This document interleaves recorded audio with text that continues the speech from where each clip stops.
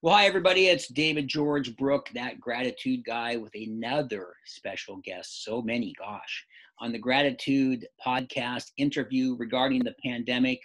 And today I'm very blessed to have my baby sister, or as I always call her, my favorite sister. I only have one, but nonetheless, she's my favorite.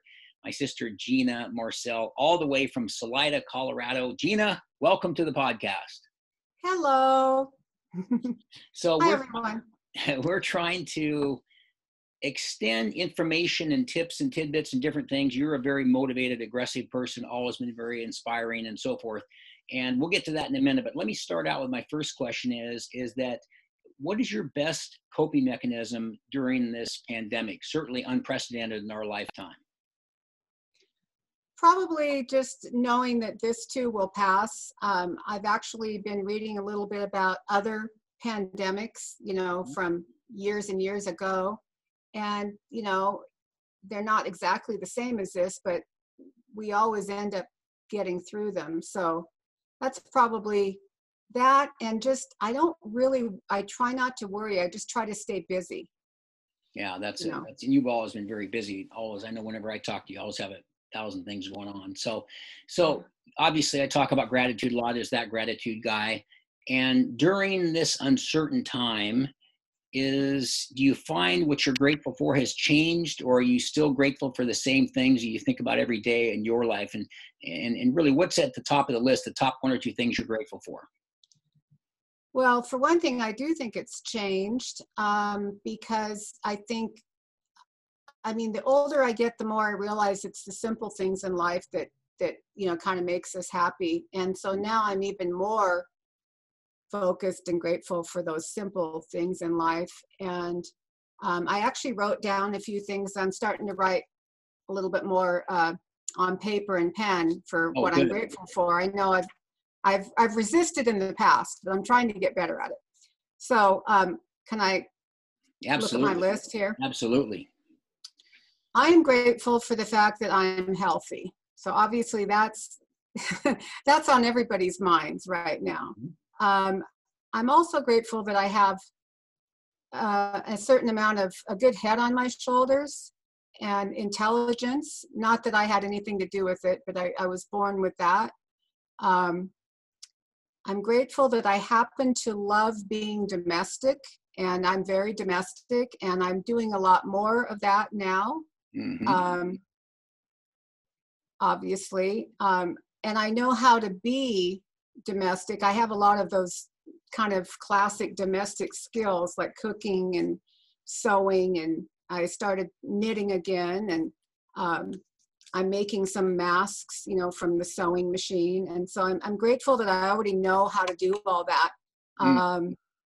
And I think these are just the top of the list. I've got tons of stuff here, but I'm grateful to have been raised by a woman who was raised in the Depression. I think you know who that is. Yeah. And she kind of always raised us, at least with me, as if we were still in the Depression.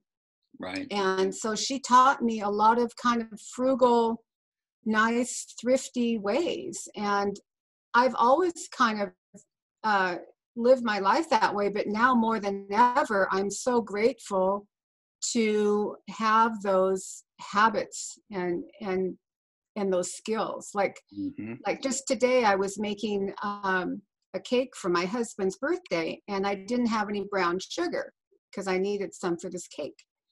And I went, oh, no problem. I've got white sugar and I've got molasses. I'll just mix those together. Now I've got brown sugar. So I know how to make those little substitutions and things like that.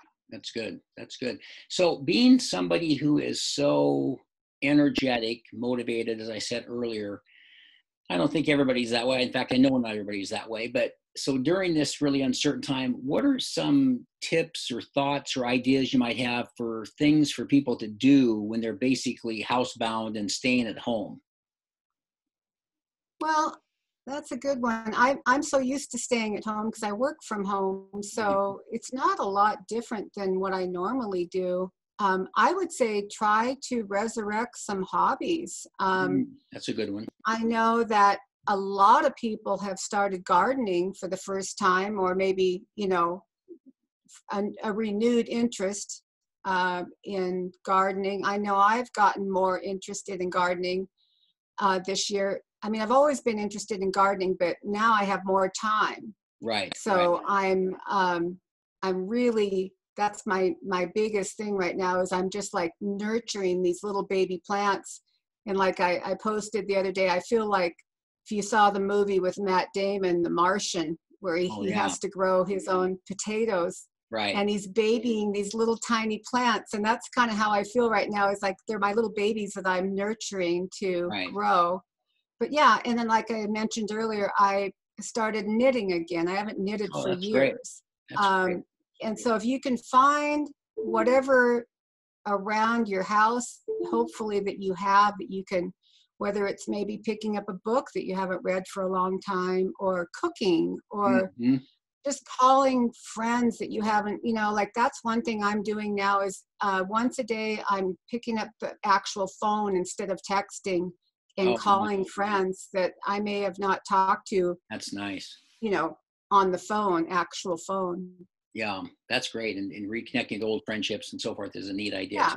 And just, I think a lot of times it's things on the to-do list that we never get around to, the famous don't get around to it.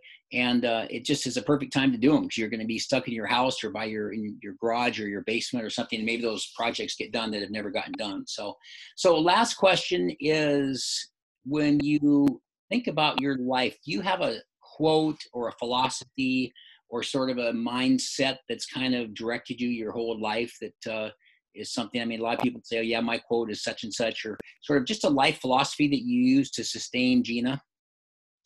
Where there's a will, there's a way. That's always been my favorite That's a quote good one. for me. Yeah. Good one. Is if I really want to do something, I'll figure out a way to do it and get it done. Yeah, that's true. I know just shortly before we started this, I was getting a little frustrated with some technology, and sure enough, I just stuck with it and kept powering through and finally got handled. So that's a good one. But yeah, if there's ever a time where there's a will, there's a way, it's this time, because we don't know how long this is going to last and so forth. So anyway, well, listen, thank you, my dear. Those were tremendous tips. I so appreciate you being on the podcast. All right. My pleasure. All righty. Take it easy. Yeah. See you soon. Talk to you soon. Bye-bye. Bye.